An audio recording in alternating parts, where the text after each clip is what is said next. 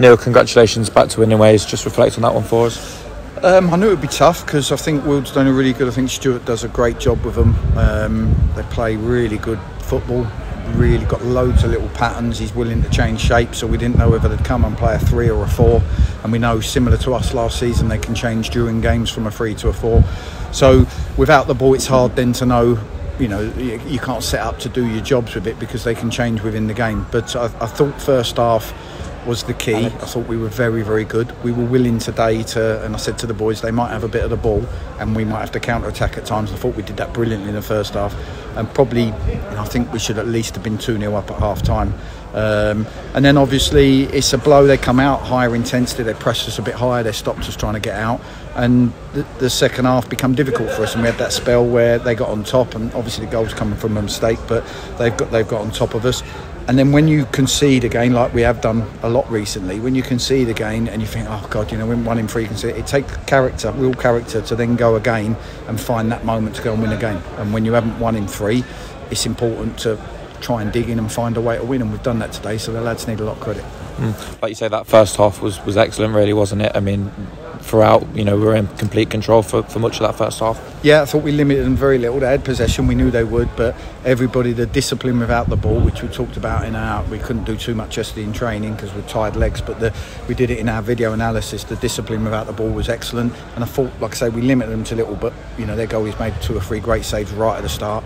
I think Joe's missed the chance. I think if we'd have been 2-0 up at half time, it'd have been fair, but 1-0's precarious, and once they've equalised, it's easy to think they had all the momentum, but we dug in, we found a way, and that little bit of quality with Joe popping up has won it, and the boys need some credit. Yeah, and again, it was another run from Barney for the second goal, of course. Named sponsor man of the match as well today. He was outstanding again, wasn't he, on that right hand side? Yeah, he's a brilliant player. We love him, and I don't think I've worked with somebody who can cross the ball on the run as well as he can and deliver. But yeah, he's a threat, and like you say, Joe can score goals, Dallo can score goals. Dallo should have scored when he had the whole goal opened up and he put it wide, but we can't score 3 and 4 every week, and we can't rely on our forwards to do that. I thought the defence and the midfield for their work, I thought they deserved a clean sheet today, and unfortunately it hasn't come. Yeah, I mean, Alex back as well, coming back. Yeah, no, it's great. It's great to I looked at. I'm trying to find the solution at the back. I'm looking at several different things. Goodge has come back now and he's fit, so it's a 3-game week. I wanted to see about the balance of Callum back on the right, and it's something that gives me food for thought. Even if Kells comes back in, I might try and keep Callum on the right rather than the left. So there's bits within that, but I thought everybody to a man worked hard. I think Wealdstone are a really good team. I think Stuart's done an incredible job considering they're not full time. I think their patterns of play and their movement is right up there with some of the best in the league. Yeah, I mean, obviously back to winning ways. It's the first win in a couple of games now. How much positive can you take from that going into the games coming up? I think even the positive I can take from the last 3 games. I thought the Barnet game was a really good end-to-end game that we could have put to bed in the first half, other than a world-class goalkeeper performance.